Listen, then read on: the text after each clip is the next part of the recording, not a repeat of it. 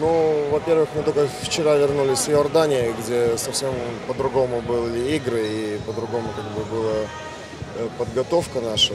Хотелось бы, конечно, чтобы там мы продуктивно проработали. И я сегодня думал, что сборная Йордании покажет хороший баскетбол, как они показывали у себя на родине. И как-то сегодня было все вяло. Понятно, что там одного игрока у них нету, двоих. Может, и сказывалась такая потеря этих двух игроков. Но сегодня то, что мы хотели после долгой поездки, мы выполнили. Они были у нас в Могилеве на турнире, показывали совсем другой баскетбол. Мы там тоже проиграли нечаянно. Поэтому здесь там не хватает у них первого номера, который голова всей команды и вел, и был лидером. Скорее всего, из-за этого они сегодня показали вот такой баскетбол. Своей командой вы довольны или не показали? Ну, на этом этапе хотелось бы, конечно, более лучшей игры от них. Но так как у нас не получилось конкретно хорошей подготовки, только мы в играх анализируем и делаем какие-то изменения.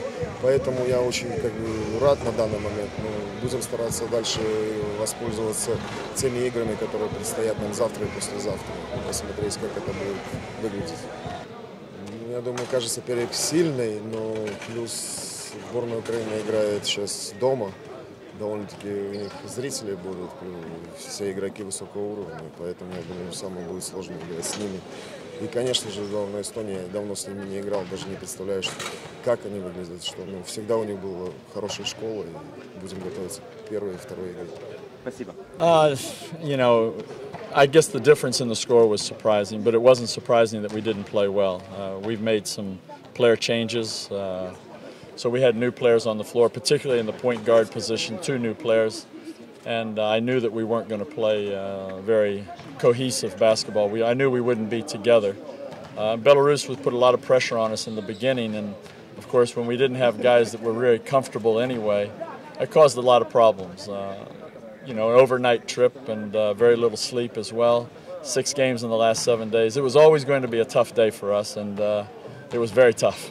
Yeah. Look, I think we'll get better, you know, but you know, because of the changes we have in our roster, we certainly, I don't think, can play the kind of basketball we did last week in our tournament. But you know, this is all a learning process for us. This is developing the team for Asian Games later in the summer, and you know, we have to play much better than we did today. I think our minds will calm down. I think our bodies will recover some, and you know, we will play better. We have to be more competitive. We have to have the, you know, the determination to come out and compete. And I think we lacked everything today. We didn't have determination. We didn't have good teamwork. And you know, guys couldn't catch the ball. They couldn't pass the ball. So it was a poor performance, but not a huge surprise, to be honest. Thank you. Thank you, everyone. Good luck to you. It's great to be here. Good luck to you.